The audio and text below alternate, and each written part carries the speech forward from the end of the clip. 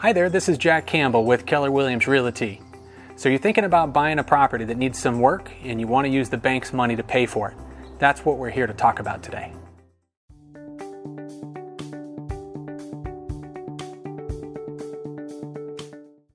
So believe it or not, there's a lot of different options when trying to seek bank funds in order to do renovation projects on a property that you're purchasing. They're called renovation loans. FHA, VA, as well as conventional products all have this type of an option.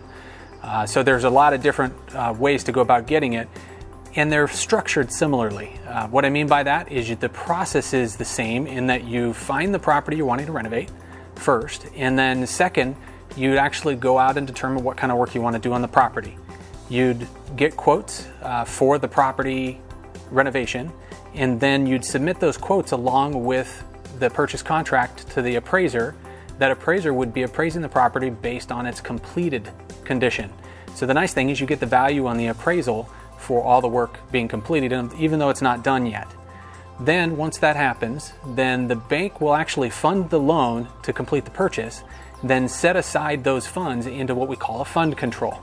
That fund control is an account that's the money that's going to be used for the actual renovation project itself. Then during the course of construction, you'll make regular draws against that account until the property is completed based on how big the renovation project is. So regardless of what type of a project you're looking to accomplish in the course of your purchase, there's a lot of tools to help you get it done. We do have lenders that specialize in these kinds of products. So reach out to us at any time. We'd be happy to help you with this. Thanks.